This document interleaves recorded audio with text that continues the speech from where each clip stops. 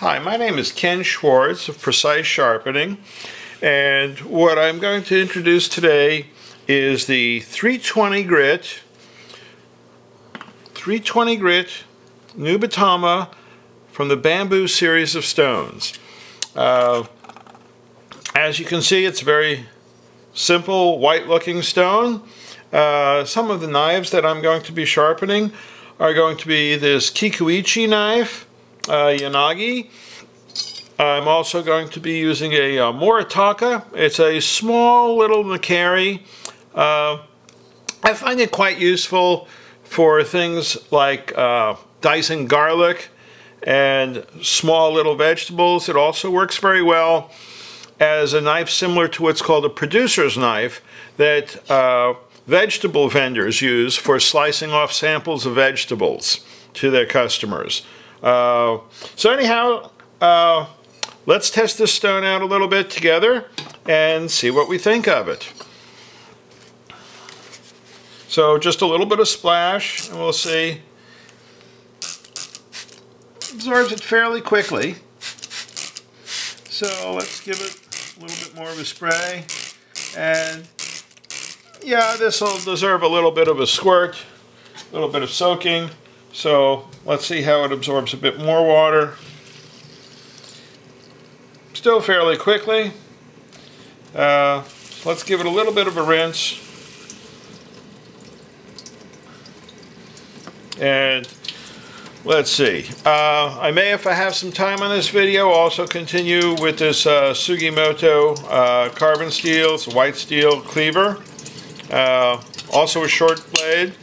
And let's see how we're doing here. Okay, so it's beginning to saturate. I think we can kind of go from here to doing some splash and go work. Alright, so let's start this off. This is a sort of zero grind type knife.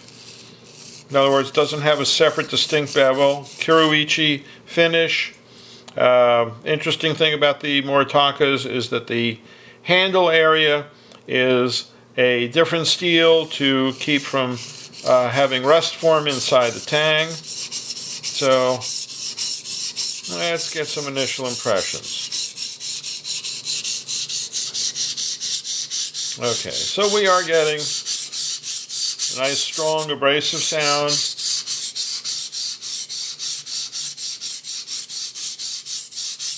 It's beginning to absorb some of the water that we put on there. Let's give it a little splash and see how well it takes a second squirting of water. Again, concentrating along the edges of the blade so that the edge of the edge makes good contact with the stone.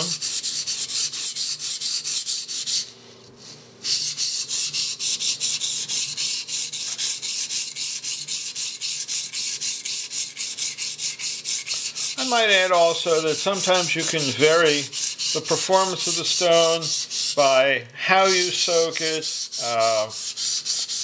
the amount of pressure that you put on it, and so forth. So you really do have a large measure of control in terms of how you use a stone.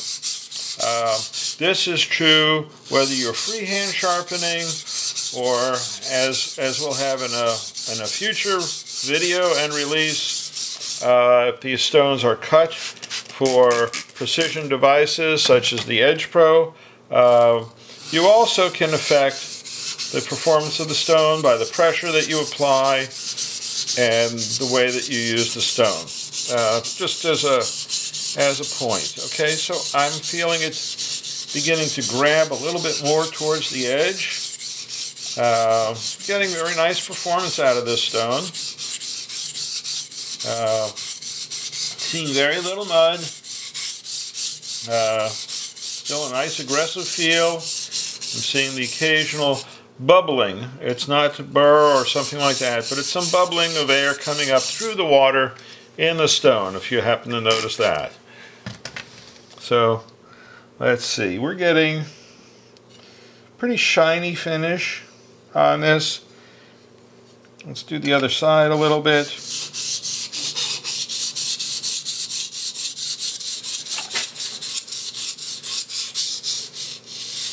So this is a blue steel as opposed to the white steel. It's a slightly different composition.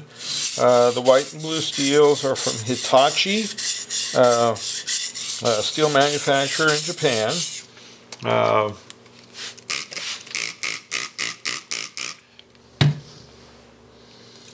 So yeah, we're getting a slight bit of water absorption. So a minute or two soaking on this would certainly be appropriate.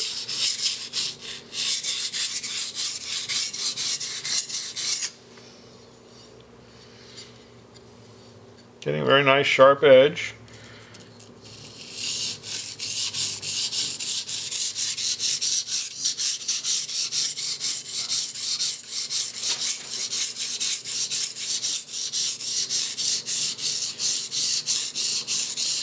Yeah, the white steel is a more pure, straight carbon steel, whereas the Aogami Super and the regular blue steels have a few more additives, not very much comparatively. Gives it a little bit more edge durability, but sacrifices a little bit of the ultimate level of sharpening performance you might be able to get. It's a very subtle distinction. Most people in practice will hardly notice any difference whatsoever between the two.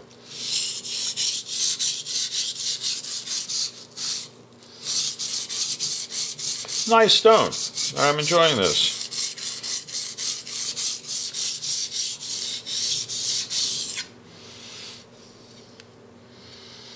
Yeah, I might add, it's important when doing some videos that the stone is held in place firmly and securely. It also allows a little more precision in your knife sharpening. Unfortunately, the angle device that I used in an earlier video had a little less precision than I would like and was wobbling, but I think it's important to have your stone stay in place during a video. Extra noise is very distracting. So let's run this a little bit and just let you listen to the stone rather than listening to it over my talking for a minute.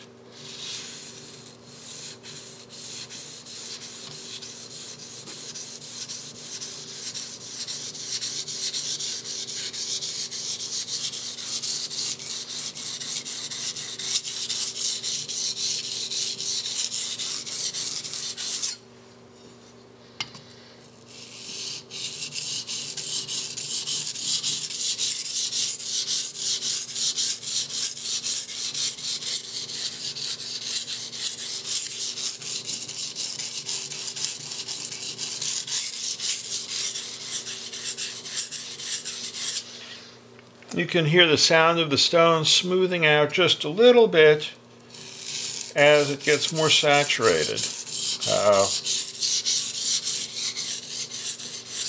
Again, when you're listening to different videos, you may hear a slight difference in sound from the saturation, from the amount of mud formation on it, and so forth. Nice, very nice. Let me give this a quick rinse. Take a little closer look at it.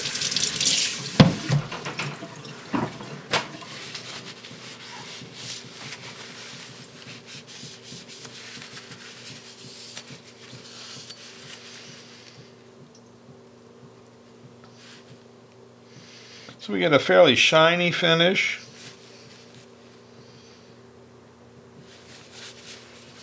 Let's see how it cuts easily. We'll do a paper slice. Easy. Easy. Puts out a very nice edge. Very impressive stone. I'm enjoying it.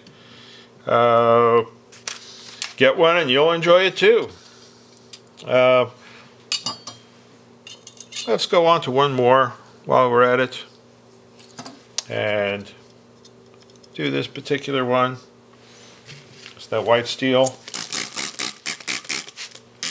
And as much as anything else, we'll hear both a sound and a performance difference as the stone gets a little more hydrated. Here it's a softer sound than it was initially.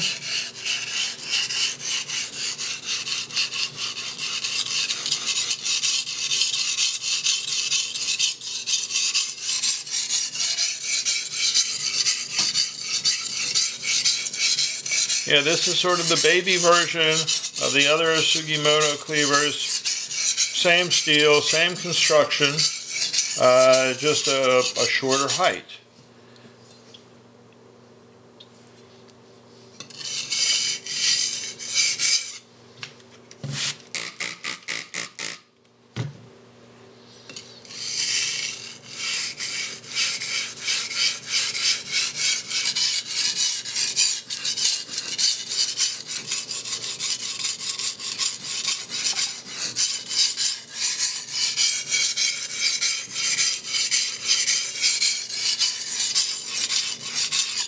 Let's give it a nice rinse just for the moment, just to see how well it holds on to the metal swarf. Okay, and so it does seem to hold on to it fairly well. Sometimes, more so with coarser grit stones, you can take a little brush and scrub it to reduce some of that swarf. And ultimately, you can either lap the stone or use a mild abrasive stone. For something like this, I would use something like a 1200 Atoma to take a little of that off, but at this point it's a very light amount of swarf and doesn't interfere at all in the performance of the stone.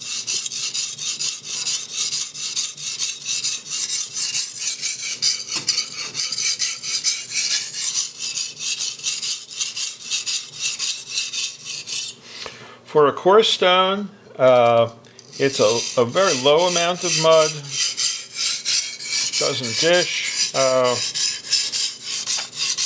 think at least for the carbon steel knife, it seems hard to say until I've tried some more knives, but I would say that this works very well. Might even be working a tad better than the 400 stone that I did earlier today in the Nubatama series. Let's see. Okay, very clean cut on that. Paper slicing.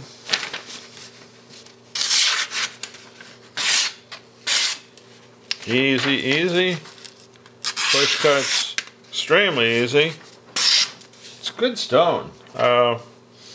For a 325 or 320 grit stone, this produces an exceptionally nice edge. Thank you for your time.